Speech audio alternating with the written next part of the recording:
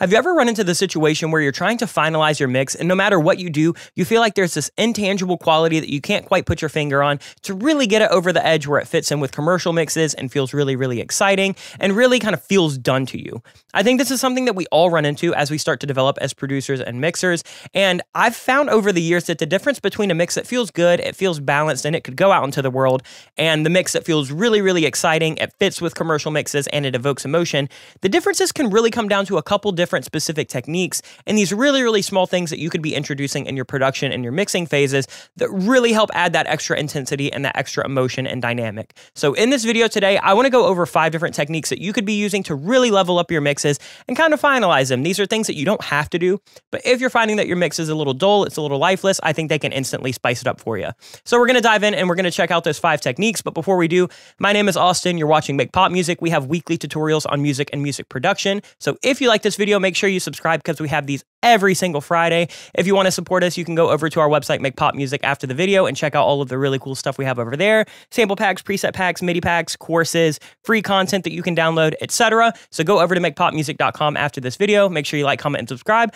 Let's go in and let's check out what these 5 techniques are that can really improve your mix. I'm in a mix right now. This is a pretty dense mix. It's something that I'm in the process of mixing and finalizing that I'll be releasing in the next few weeks. It's a song called Ruin My Life, and this song has a bunch of elements. It's like 110, 115 tracks total.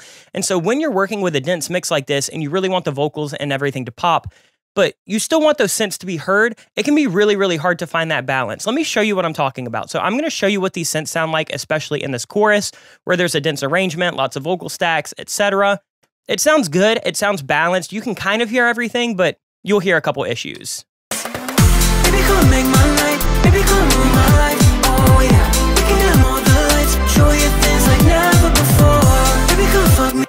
You can hear that the mix is just really thick. It feels a little bit crowded. And one thing that I like doing, especially in dense songs like this, is going to something like my synths and keys bus, or if you're in a guitar-driven song, going to your guitar bus, basically wherever your kind of musical bed ends up. And you can do something called mid-side EQ. I'm going to be using Pro Q3 for this example, but a bunch of EQs have mid-side functions, including the stock EQ in Cubase. And what mid-side EQ is it basically allows you to process the middle of the stereo field and the sides of the stereo field separately. So this is really, really important when I have something like a big synth bus that I don't want to crowd the vocals because vocals need to kind of be front and center. They're going to be the brighter element, but I kind of want to fill out these synths on the side and really make something that feels like this expansive kind of musical sound bed. So what I'm going to do is I'm going to add something like some mid-side EQ, and you can see right here that I'm going to do a 2 dB boost just on the sides at about 5K hertz. So all you have to do to add mid-side EQ is go ahead and add your EQ wherever you want it. You could do a bell, you could do a cut, you could do whatever you want. And then in Pro Q3, you just hit this, you hit stereo placement, and then we're going to go side. So now you'll see that we're just processing the side information. Check this out.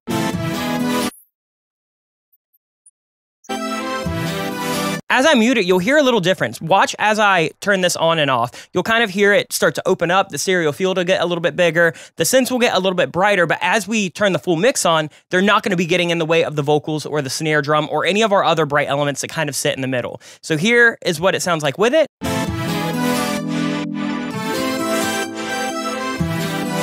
Without it. And as we tuck it into the mix, you'll hear that it starts to make a decent difference. You could go heavier with this, you could go lighter with this, you could even do a scoop where, you know, maybe we want to take the mids out right around here where the vocals sit so we can open up a pocket for the vocals. This just really allows you to kind of shift around your synths or your guitars or any kind of melodic element to not be in the way of something like a vocal or a snare drum or some element that really needs to pop out of the middle. So here's what it sounds like in the full mix with doing a little bit of side boost EQ, right around 5K. Baby, come make my night. Baby, come ruin my life. Oh yeah, we can dim all the lights, show. Here's what it sounds like without it. Baby, come make my night. Baby, come ruin my life. Oh yeah, we can dim all the lights, show you things like never before. Baby, come fuck me right. Baby, come ease my mind. Just doing that one little 2 dB boost that just kind of lifts the sides up really opens up the stereo field and makes the whole mix feel wider. It makes those vocals feel like they're much more open. They have a little bit more space to shine, and it makes the whole mix a little bit brighter. And one of the things that I've found is really, really exciting commercial mixes feel pretty bright without being aggressive and abrasive. And doing things like mid-side EQ can really allow you to kind of fine-tune where things sit brightly, because if they're just too bright, it's a little bit harsh, and if they're too dull, everything sounds a little bit muddy and stale. So try try doing some side lifts on things like synths or, guitars or even hi-hats or background vocals, things that you don't need to sit right in the middle of the stereo field. Add a little bit of lift to because it can make your whole mix brighter and more open. Let's move on to the second thing that I want to talk about, and that's doing parallel saturation. So parallel saturation just means that you're going to create a send or an effects track or a parallel track, whatever your DAW wants to call it, and then you're going to add some kind of saturation, and generally I'll do compression as well. So if I'm doing saturation, I'll do like Decapitator, I'll do Quadrafuzz in Cubase, I'll do the Black Box, and then if I'm doing just saturation, I'll also compress it quite a bit with something like an LA2A or an 1176 or something like that I can really kind of squeeze pretty hard. For this example, I'm actually using Devil Lock by Sound Toys. This is kind of built off of a classic piece of hardware called the Level Lock, and this is going to be doing saturation and compression. So I have a fast release compressor happening, and then I have a bit of saturation happening with crunch and crush.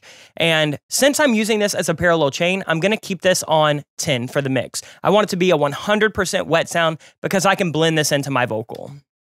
Baby, come make my night. Baby, come ruin my life. Oh, yeah. We can dim all the lights, show you things like never before. So it's that super saturated, super crushed sound, and what we're going to be doing is just blending that in a little bit with our vocal. So if you go right here, you can see that right now we're blending it in at negative 46.2 dB. So it's barely there, but as we listen in the mix, I'm going to turn this parallel saturation on and off, and you're going to hear how that really helps that vocal pop. Let me just solo the vocal so you can hear it.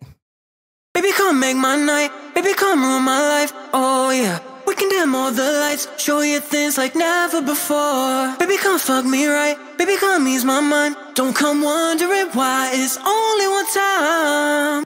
So you can hear when I engage this right here, when it has this S, that means that it's engaged. You can hear that it kind of opens up. Saturation is a really, really, really useful tool to add loudness. But if you oversaturate things, it becomes, distortion, and that can be a cool characteristic or a cool creative choice. But if you don't want it to sound distorted, you can do things like adding this parallel saturation where, yes, you have a bunch of saturation and compression happening, but since you're using it on a parallel chain or on an effects chain, you can subtly blend that in. Let me go ahead and show you what this whole mix sounds like. So I'm going to show you what the vocal sounds like with that saturation engaged, and then once, I mute it, you'll see that it goes mute right here. You can hear how that vocal kind of falls towards the background. It's not going to sound like a super saturated, crushed, distorted vocal, but once I have this in there, it just kind of jumps to the front of it. Take a listen. So I'll show you with first, and then I'll take it off. Baby, come make my night. Baby, come ruin my life. Oh, yeah. We can dim all the lights, show you things like never before. Baby, come fuck me right. Baby, come ease my mind. Don't come wondering why it's only one time. Baby, come make my night. Baby, come ruin my life. Oh, yeah. Making me feel so. You can hear that just by adding that little tiny effect in there at negative 46 dB, so you can barely hear it, you can feel it a lot. So when I take it out, again, it doesn't make the vocal feel distorted, but it does help that vocal jump to the front, especially in such a dense chorus like this where I have a lead vocal, I have left and right vocal stacks in unison, I have left and right low harmonies, left and right high harmonies, and then artificial vocals. It can be hard to really make that lead pop out of the center. And other than driving it super, super high and just killing my balance and killing a limiter, I wanted to add something that could add that perceived loudness without really making it feel just super, super loud and on top of the mix. So, doing something like this parallel saturation, really, really good choice. Again, all you have to do, make a send or a parallel chain or an effects chain, whatever your DAW calls it, and then you can add saturation, you can add compression. Just make sure that if you're using it in parallel, you do 100% wet on whatever the effects is, and then you can just blend it into your sends on your main track, and you're good to go.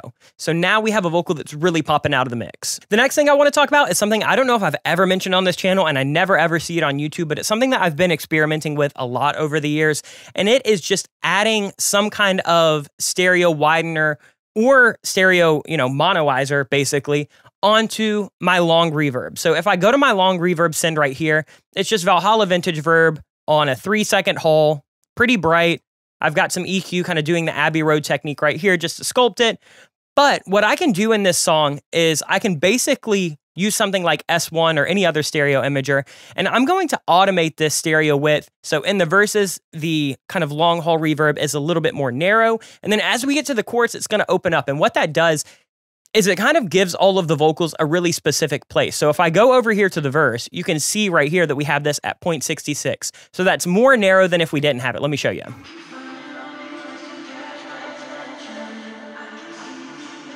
So you can hear that we've kind of made it a little bit more narrow. If I turn it off, you'll hear that this kind of sits naturally where a hole would sit.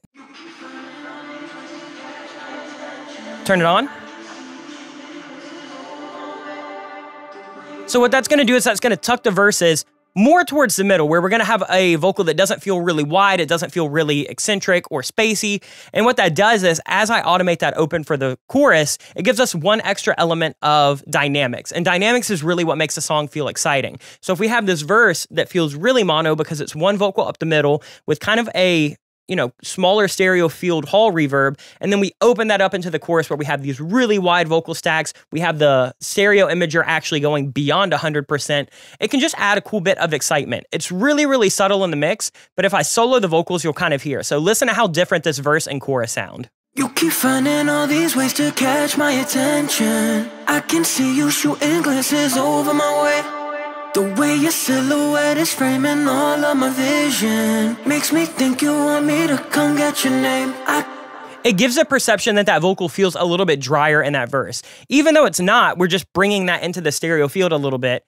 It feels really, really nice. And then once we go over to the chorus right here, you can see that we open up to basically like 1.6. So that's even wider than normal stereo. So here's what the chorus sounds like now.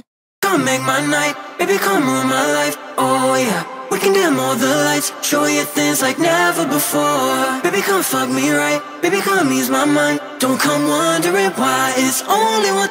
So as I engage it, it really helps those background vocals and that background reverb, so this big hole, sit off to the side. So again, now we have that synth feeling a little bit wider with that mid-side EQ that we added earlier. We have this vocal feeling punchier with that parallel saturation, and we have these vocals kind of sitting a little bit wider, so now the lead can really pop out of the middle, which really gives you a focused center of the stereo field, and then we have this really big side expansive stereo field. And you can do that just by adding this imager. So I don't know if this is going to translate because I'm going to do it on my monitor controller here, but it may not translate to the actual YouTube video. I'm going to mono this. If you have a mono button or a mono plugin or something that you could do this as well, I just want to show you that this isn't going to ruin my mono compatibility. So right now we're at 1.6 on width. I'm going to turn mono on for my speakers. Come make my night, baby, come ruin my life, oh yeah. We can dim all the lights, show you things like never before. Baby, come fuck me right, baby, come ease my mind. Don't come wondering why it's only.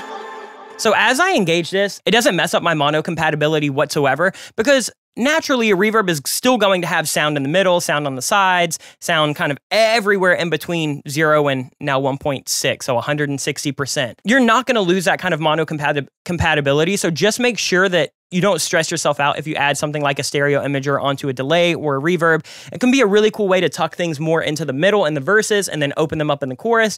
Or if you just want to kind of narrow up or widen up whatever kind of reverb or delay you're using, it can add a little bit of extra sauce. And when you can play around with a stereo field, you can really get a mix that feels more open and more dynamic. And again, that can be that last little 5% that makes your mix sound different than a commercial mix. Since we're on vocals, the next thing that I want to talk about is having all of your vocal kind of parallel send effects tracks come to a big return bus. So this is something that you could just do within your template and routing. So essentially, I have all of my vocals being sent out to my parallel widening, my parallel saturation, my long reverb, short reverb, but then all of these end up at a bus called vocal effects returns. So if we look at my buses or my, groups or whatever you want to call them in your DAW, I have my lead vocals right here. This is all of my vocals dry. Come make my night, baby, come ruin my life, oh yeah. We can dim all the lights, show you.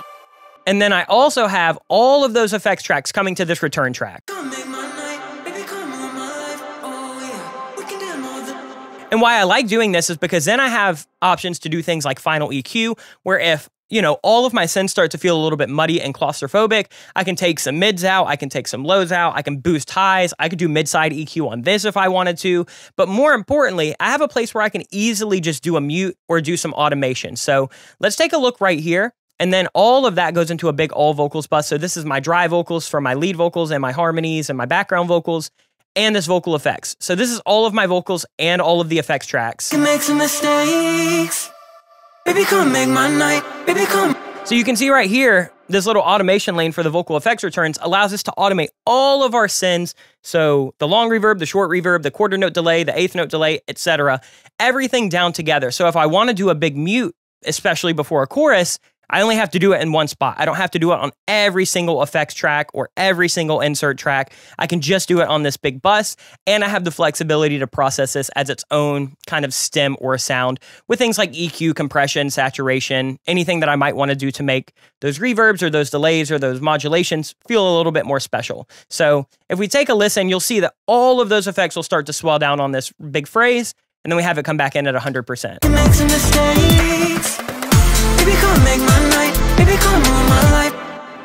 And by doing that, it allows us to dry up that vocal. Let me turn off that automation read, so the vocal kind of reverb and delay will just continue. You can tell that this chorus doesn't hit as hard because it doesn't get dry before it hits.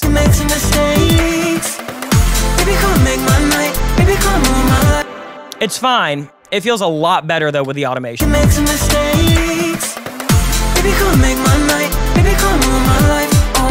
And we do that several places in here. We do it again back here.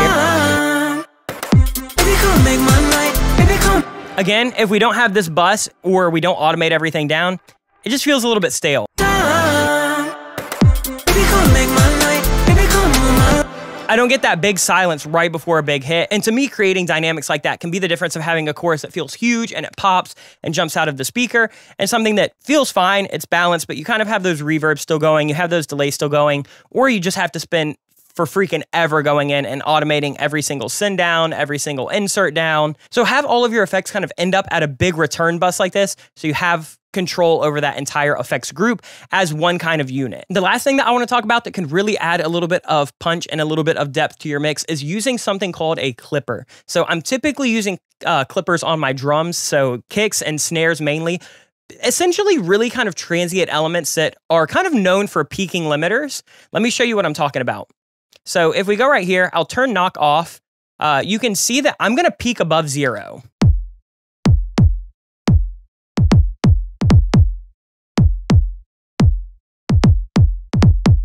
So it's not that big of a deal because in a DAW, I have kind of infinite headroom. So, you know, as long as I have a limiter on my output, I'm not going to be getting that kind of clip distorted sound. However, what this is doing is it's eating up a lot of headroom in my limiter. So if we go to my final limiter down here, you can see that this kick is going to peak this limiter.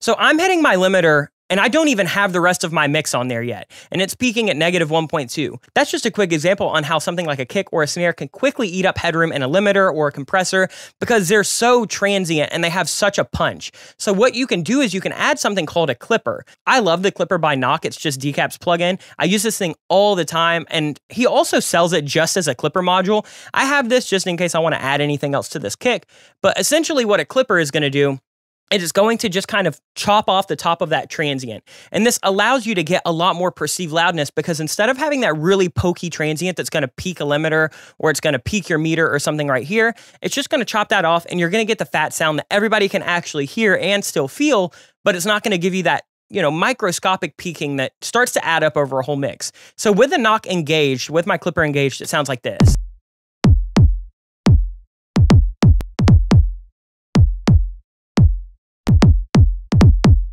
So you can see that as soon as I turn it off, we start peaking at 2.3 again. Once I turn it off, we're peaking below 0. That's because a clipper is essentially not going to let you get over whatever threshold you have it set at. So if I turn, you know, my channel here to 2 or whatever, it's still going to peak because my clipper is essentially limiting it to 0 right here, and then my fader is essentially right here. So your clipper is just going to basically not let it get above whatever your meter ends up being at the very, very end. And this is really, really great because as you add it to things like kicks and snares, it starts to eat up less headroom in your limiter and in your compressor. So as you start to do especially your 2-bus automation or your mastering or anything like that, you can get a lot more perceived loudness without peaking these, which is going to add that kind of digital clipping and that dithering and that artifacting. So you can see now we're good to go. So all you have to do to kind of make your drums feel a little bit louder and not peak your compressors or peak your limiters is add something like a clipper. You can go soft clipping, so you can have something like this. Or you can make it really, really gnarly. This is going to add that kind of like blocky, super knock kick.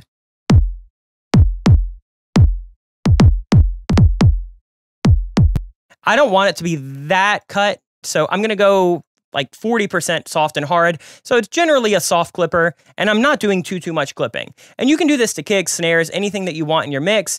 And it's just going to add a little bit of headroom. So instead of, if your kick is not feeling loud, or if you're having an issue where your drums just peak and they just drive your compressors or limiters, try adding clippers to your kicks and snares, because it can be a good way that you can add in some extra punch and extra loudness without having those, transients. I printed a little bit of an example just so you could really see. So here is the kick that I printed with no clipper. This is just a normal kick drum.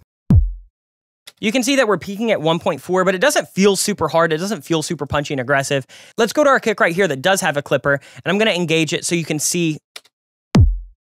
Now we're not peaking. We're still at -0, and it feels much louder. So this is just a cool little example of how adding clipper can add that perceived loudness, where my meters say that this kick is quieter. However, my ears are telling me that this kick feels much louder. So here's no clipper, clipper. They feel so different. Again, this can really just add that punch and that intensity. If you're having trouble getting your kicks or your snares to really pop out of a mix, add something like a clipper so you don't eat up a ton of headroom in your limiter or compressor, but you can still get them to punch and to knock and to sound super heavy. But that's gonna do it for this video. Those are 5 tips that you could be including in your production and your mixing that are gonna add a little bit of punch, a little bit of depth, a little bit of width, and a little bit of dynamic, so you can really get that final 5 or 10% on your mix, and it can feel like an exciting, commercial ready mix that you are proud to put out. If you like this video, please make sure that you like, comment, and subscribe. That really helps out our channel a bunch. We're trying to grow the channel. We do videos like this every single Friday. So if you're a producer or an artist or a mixing engineer, make sure you subscribe, because we have bangers come out every single week, and we haven't skipped a week in I think a year. So go ahead and subscribe, because we have a ton of free content like that coming for you. We also have a bunch of content over on our website. We have sample packs, we have preset packs, we have a start to finish production course. It's like 76 videos in 14.5 hours. If you want to check that out, that's at makepopmusic.com. You can get a link to that in the description below. Go check it out. It supports us on this channel. We really appreciate it. But other than that, let us know what you want to see in the comments down below. We'll be back next week with much more content. We'll see you then. Much love. Peace.